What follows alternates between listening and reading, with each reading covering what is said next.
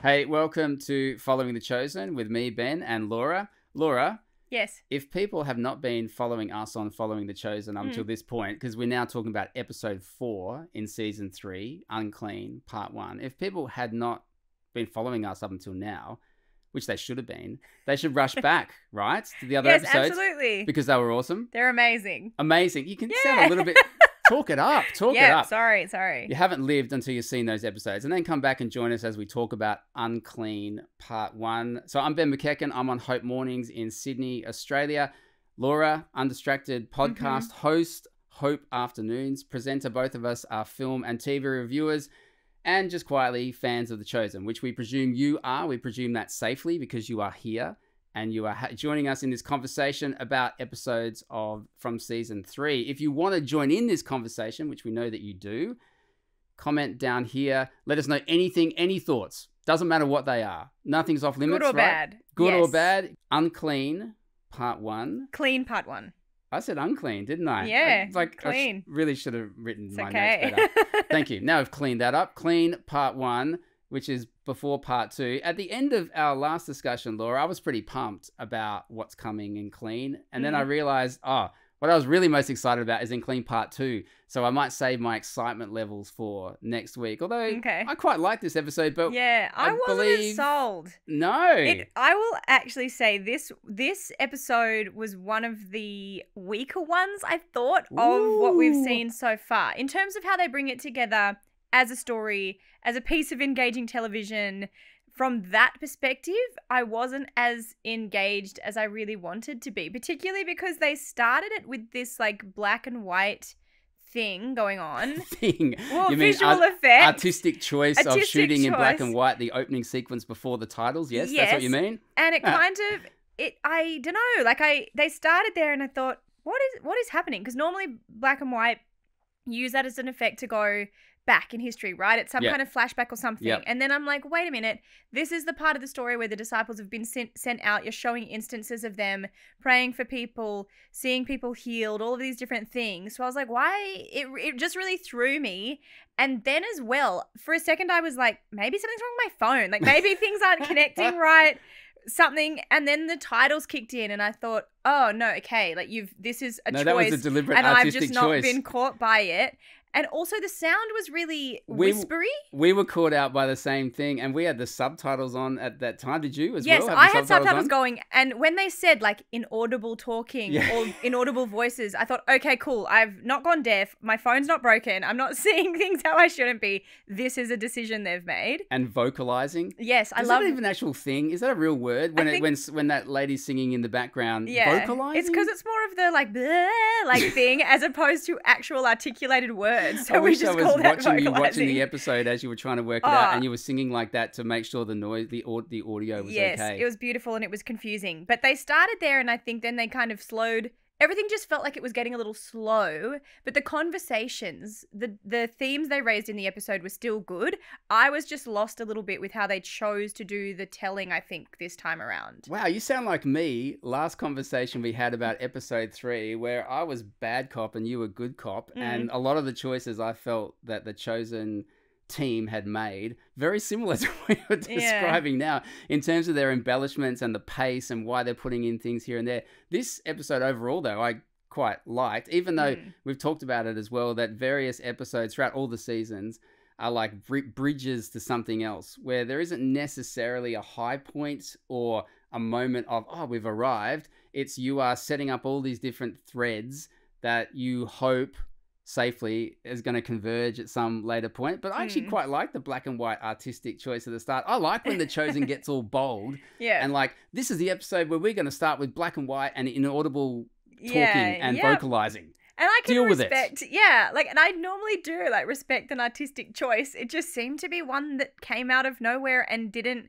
I feel, take me effectively into the story they were trying to tell, because I was just confused. You didn't like some of the depictions in really quite grainy black and white of demons being cast out and the preaching being done? I found it actually quite affecting. The more I absorbed myself in it, once I worked out the audio wasn't off and they've made a deliberate stylistic choice here. Yeah, well, when you set aside all of that stuff and you kind of go, let me see the story you're trying to tell here, absolutely. Like, it's really good. There's something really powerful in that, and it does give you the ability to think about what the disciples really experienced when Jesus said, hey, go do all of these things. I've given you, the authority to do it. Have fun. It kind of helps You're paraphrasing. I am. It helps you get a picture of what that would have been like and how surprising it would have been to them too, after having been with Jesus, seen him do these things. And then in one instance where there's a young girl who's blind and she's prayed for and then she sees, the disciples are celebrating that. It's awesome. But they're also like, what the heck just happened? Like, how did we do this? Because it's not their own ability. It's Christ working through them.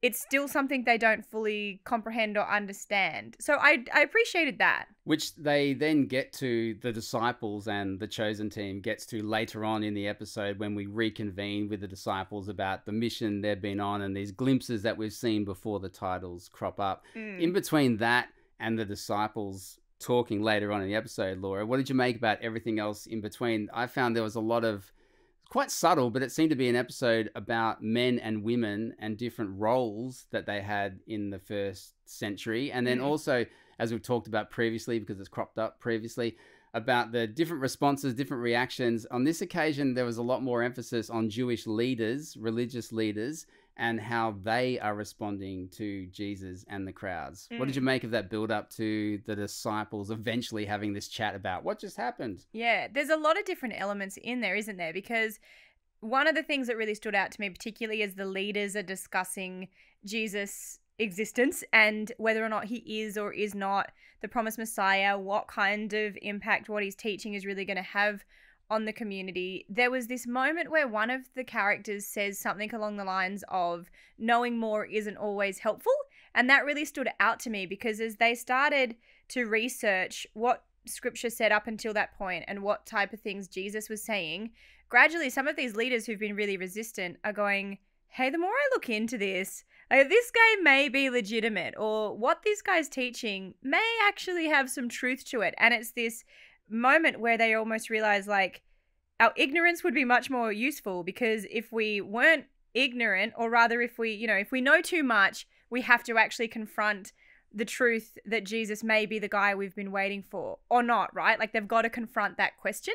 And I found that one of the, I suppose one of the moments that really stood out to me, because I think that's probably a similar question for all of us, right? Like, if you just ignore the conversation that Christianity brings up, if you ignore the idea of Jesus and all of the things that we say about him being the Son of God and stuff, you can kind of park it over there. But if you start to really look at it and then start to see some truth to what the Bible says, you then have to reconcile that with what you think and believe and how you respond in the world. One of the best examples of that, I reckon, in this episode, Clean Part 1, is this relationship between Rabbi Yusuf and Jairus, who we know is going to figure more prominently as this episode and other episodes go along, and we'll talk about that real soon. But I like their relationship, and even the looks on their faces. The acting's great in some of the scenes with them where they're talking about the impact of Jesus on themselves, the teachings in the Sermon on the Mount, how that's being reported back to head office, as it were, and whether they are both in some sort of conspiracy or not about telling the truth or not telling the truth. For one of the reasons is they're not sure yet if they can say out loud what they think of Jesus because of what they know, not just about what the Messiah was meant to be, but also the ramifications of announcing this out loud, that this bloke we think actually is who he says he is. That's going to have all kinds of ripple effects for their job and across their religious community. And you can just see in a couple of looks in their eyes early on in the first half of this episode, the weight of that, but also the excitement and the enthusiasm, and how they can almost not contain themselves.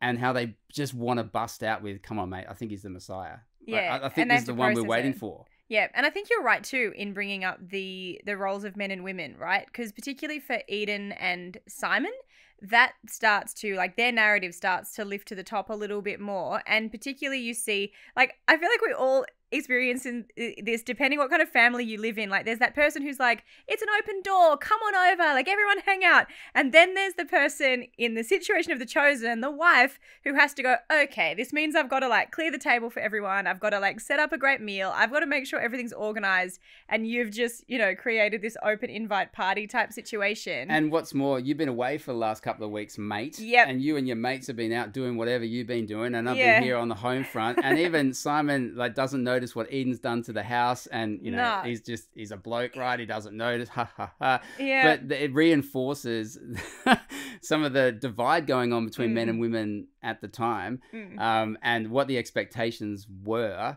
and perhaps still are in some families. And you're right, it kind of starts to build on itself across this episode, and I'm expecting across the rest of the season.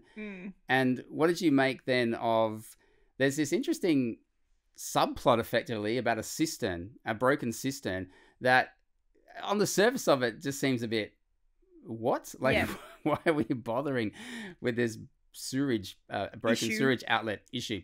But I liked how that went through, and one of the things I liked about it is, again, the depiction of men and women roles. And you just see in a couple of really subtle moments, some are just like 20-second scenes maybe, of lines of women going out to somewhere way outside the town, all women, collecting water because the water is dirty in the city. And that also involves Eden, and then that also involves a lady who seems like she's come from a long way away, and we start to discover that there is something that she's been dealing with for, let's say, 12 years that has caused her to be outside society. What have you made about this character who, as soon as you hear 12 years and you learn what this lady has been suffering from, most people who have read the Bible at any point, I think, will register who this figure is. What did you think about her introduction? Yeah, well, you suddenly go, okay, you're the woman with the issue of blood who really just wanted to touch the hem of Jesus' garment. And I mean, she's such an iconic's not really the right word, but her story is one of the most well-known ones, I think, within the Bible. The miracle that she experiences, the hope and the desperation that she has within her situation. So many people are familiar with it, but I don't know that we've ever visualized her or imagined her, humanized her in the way that The Chosen does, which is something we've brought up many times before. This is the thing of The Chosen, that it opens your eyes up to the human side and to the story beyond the pages that we see in Scripture of all of these different people. And maybe, you know, obviously the title of this episode is called Clean. So the theme of the cistern being there for, like, what reason? You go, well, it's tying into this message of cleanliness. What did it mean to be clean and unclean in the time of Jesus, and how does that apply to us now? And the conversation that Simon has with, I forget the name of the Roman guy. Gaius. So Gaius and Simon, they're sitting on top of that cistern having this conversation, and in one part of that, it relates to the things that Jesus is going to set them free from. So the Jews have all of these different practices about clean, unclean, can do this, can't do this, and Simon says, you know, essentially it's a lot, but Jesus is going to fix it.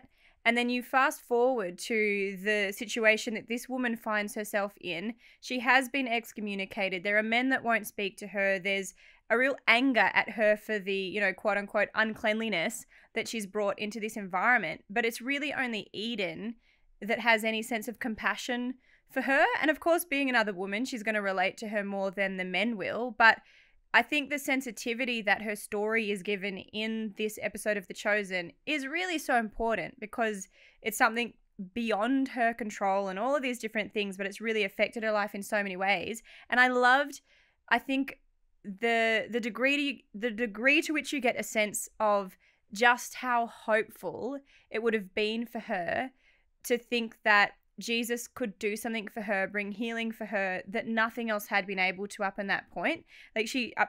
She speaks about going to doctors and no one can assist. And yet there's this real hopefulness in her, like a last ditch attempt at helping, you know, that Jesus is able to bring. And I think that probably speaks to a lot of people who will watch this episode going, I've tried everything. I'm at my wit's end. out of desperation, I'm going to have hope, and maybe Jesus can be the realization of that. Didn't you find it interesting at that point where Eden, and I think it's Veronica is the name of the character of this lady, been suffering from bleeding for 12 years. They have this conversation at the water, and she's pouring out her heart about what she has poured her money and time and efforts into being healed. And I found it quite remarkable that Eden, and this Veronica points out that she is here to see the preacher who is healing people. And Eden at no point indicates that, oh, he's been around my house, all like loads, and he's probably going to be around my house this afternoon. It was like the biggest open door for evangelism that's ever happened up until that point, let's say. And she doesn't take it. I was quite struck by that, how she's got things going on in her own life. And it seemed like, I don't know, politeness or just trying not to impose on somebody else. But this other lady is clearly crying for help. And you're right, there's compassion in Eden's character. I was quite struck by, just tell her about Jesus. Tell her that you know Jesus. But then that you comes can hook back this to, up. I know him. But then I think that comes back to they're trying to follow the Bible story, right? Because that conversation between Eden and this woman, that's not in the Bible. You know, like that's not something we have. That's just them putting it in there. We know that this woman has to like find her way and get to Jesus. That's true. You know, so I think it's like in practical sense, you'd go, of course you're going to say, come over. But in the process of creating the story, they can't do that. Yeah, I should have actually thought about how Eden's not in the Bible, and I don't know why I'm getting angry at a character in a show that's fictitious, but she's involved. In the middle of this episode is similar to like the last couple. There seems around the middle this big thing that sort of happens, and this one's where the disciples have come back from their ministry and reporting back to each other about what they've been doing and their lack of understanding and some of their frustrations, that kind of thing. But for me, it didn't seem like, and I think from judging by your comments earlier, for you too, it didn't seem like as big a high point as some of the other episodes, like a really notable feature. There was a lot of cool stuff in there in this debrief session, but it wasn't like, wow, I'm really glad that I waited half an hour to get to this, including getting through a bit where I see what it's doing in the story, but there's like a whole side hustle conversation going on with Tamar and Mary and Zebedee and this olive oil business that's starting up. Zebedee selling the boat and like throwing his lot in with the oil, and this could be a tent making, to mix my metaphors, ministry paying machine that could be erupting here. But I think the thing I like about it most, because it's clearly this will pay off at some other point, excuse the pun, I guess it'll land at some point. One of the things I like about it is this ongoing tension between Mary and Tamar, and about this jewelry that Tamar wears and the significance of it, and whether she's holding on to the life that she led before and she hasn't given over fully to Jesus, including material possessions. But there's something about this jewelry that she's going to let us know about very, very soon in an upcoming episode that actually should make you have more compassion and more understanding for her. And also, to point forward to why I'm excited about next episode, the lady at the center of this episode, the lady is crawling, scrambling to get to Jesus and touch the hem of his garment. That happens in the next episode. And my goodness, it's like will make you want to cry and punch your fist in the air all at the same time. But back to this episode, Laura. And so the powwow between the disciples having come back from all over the shop where Jesus had sent them out to. How did you fare with that? Like you say, the moments within this episode there's no huge, like, big elevated moment of amazingness, if you want to put it that way. You're unlikely to tell your mates. You really got to cut forward to like episode 4. But smash it. It's so good. My kind of love-hate relationship with this episode comes from the fact that despite there being some artistic choices and pacing and all of that I didn't feel like was as strong as some of the other episodes, there are these very significant conversations or themes that come out of it, right? So one of the moments in that particular scene that grabbed me was when one of the disciples says, as they're talking back and forth about why, when we do this, is this working? We don't fully understand what we've been sent out to do necessarily, but we're all having different experiences with it. They're kind of just back and forthing a bit over their experiences being disciples. And that Jesus did send them out without understanding. Yeah, well, that's one of the lines. It's like, because they were kind of saying, we recognize that this power that we do these things by is not our own. We recognize it's Jesus through us, but it's like, yes, he gave us power, but he didn't give us understanding. And so they still have so many questions. There's still so much that puzzles them. And I really thought that was an interesting thing to point out, that like when you're living the Christian life, God promises a level of authority, right? Like you're given the mind of Christ and all these things, like this is what scripture tells us. But then it's so beyond comprehension to fully understand exactly what that means. What's that meant to look like? How does that apply to my life? How come in some instances it looks like this and in other instances it looks like that? All of these sorts of things. I just thought, yeah, like that's kind of the way of it, that we do have a level of strength and peace and different things that come from having a relationship with God, but we don't fully understand it or know how to necessarily communicate it to other people very well. And I love that in this episode of The Chosen, they kind of give permission for that question, for that lack of understanding to exist, while also these disciples still having a great impact on the people around them. And I just found that really encouraging. I was like, yeah, we don't always fully understand this whole thing that we talk about, but that doesn't stop it being able to have a valuable impact on us and others.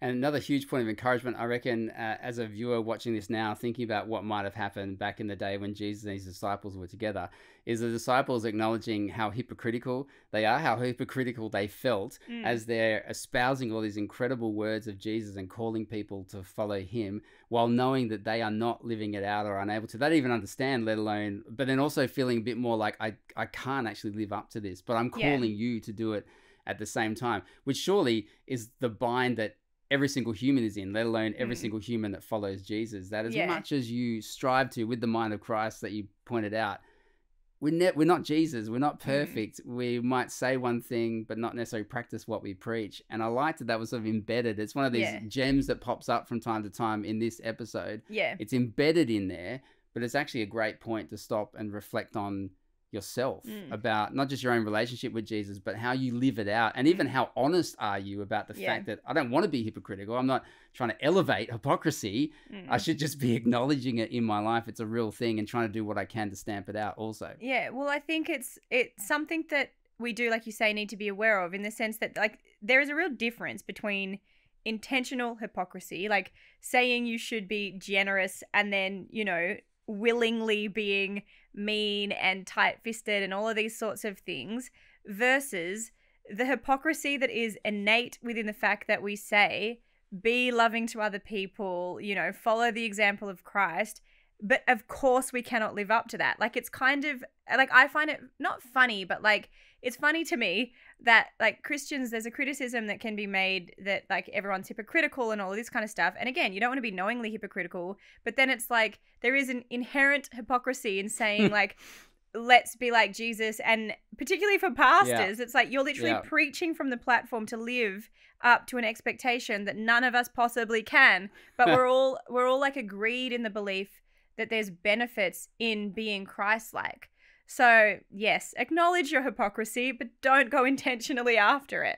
We should also acknowledge that in this episode, Jesus shows up, it must be like 45 minutes in, something like that. He's barely in it. He just pops by. It kind of lobs at this point where it seems to reinforce some of the male-female dynamics of what's going on. Particularly, men just kind of waltz in, do their thing, and while women are really the hard workers going on all around the place. And interestingly, Jesus doesn't really comment particularly on it, and he does appear to know what's going on, particularly in Simon and Eden's relationship and household.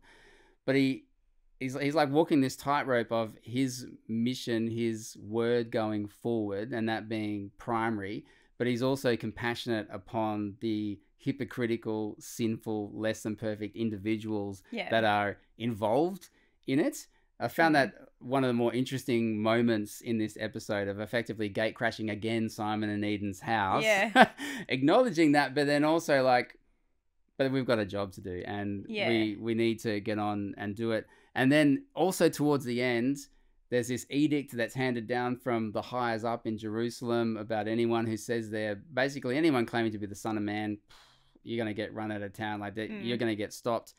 And then you've already talked about it. There's this quite unexpected scene, I think it is the final one. Oh, there's a nod right at the end to Jairus and his daughter, and wonder what's going to happen there. Yeah, we'll end on that cliffhanger. Just before the cliffhanger, Simon and Gaius, so Jesus' disciple, Roman local ruler guy, having a bit of a powwow at the broken cistern. Why do you think that is included at this point? It's an interesting decision, and I was wondering the same thing when I watched it, because they meet at a time where Simon, I think it is just after Jesus comes in, and Simon's like, I just need to get out of the house. But he kind of storms out, leaving his wife there to deal with everybody else that's in the house. He's like, I can't handle it. I'm out. Yeah, and acknowledgement, not all dudes just waltz in and out unawares of the situation around them, okay? Like, points to the guys that have a little self-awareness. You do exist, including in the first century. I imagine you guys existed. Sure, right? But Simon's like, something's up with Eden. I don't know what's going on. Jesus has just rocked up. My house is chaotic. I need to get out. And so, and on that side note, though, I like, because Jesus, of course, would have known, being all-knowing, that what he was going to do was going to stir the pot. And I wonder if it's like you're intentionally stirring the pot so that Simon deals with these issues. Oh, Jesus the pot stirrer. Right? Hey, a new kind of name to add to him. But Simon leaves the house, goes and just finds somewhere to be. And I think the reason they have him have a conversation with Gaius, on one level, it's just to point out the fact that we can connect with people who are different from us. Like, these are two people who should be opposed in so many ways. These are people who have very different positions in society, but they find common ground where titles, where all these things are set aside for a second. Gaius is like, Simon, what's going on? What are you doing out here? Hey, if you're having, marital problems, this is the best way to deal with it. And there's marital advice, like, modern jokes in there and everything like that. You are right. I'm sorry. Yeah, the five words for marital advice. You're supposed to know. And part of me is like another like marriage trope and like another stereotype around that. I can hear my own eyes rolling as I saw that. But like that one was one where I was just like, okay, but I like get the joke, like well done. But I just thought it really was about the connection that you can have with the differences between people, and I think it gives again like another reason to say, like, even the people, the Roman soldiers, those that crucified Jesus, we know that's coming down the line, like, even though they did things that make them kind of the quote unquote bad guys of scripture, they also were people who had their own reasons for making the choices they did. They had lives, they had culture they existed in, they had all of these things. And so it points to the fact that there is more to these people than the titles they had, the roles that they had.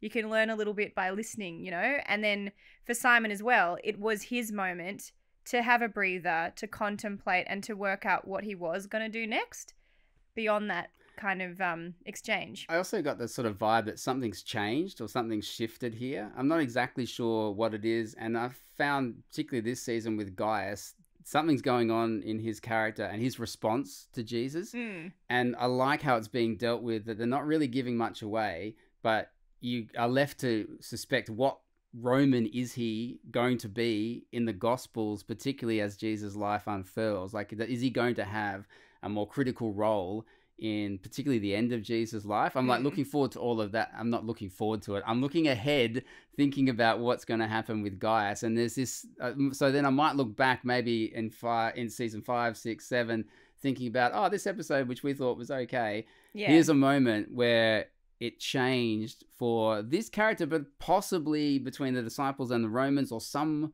Romans, you know what I mean? Yeah. There was a subtle shift in the scene. And then we end on this cliffhanger note of what everyone knew was coming. Jairus' daughter not only being sick, but maybe more than sick. Yeah. Maybe she's passed away. Maybe she'll be, brought back to life in the next episode. Which we'll talk about definitely when we come back for our next conversation. That's Clean Part 2, which, have you watched it yet? I haven't. I'm trying to do this as we go. Oh.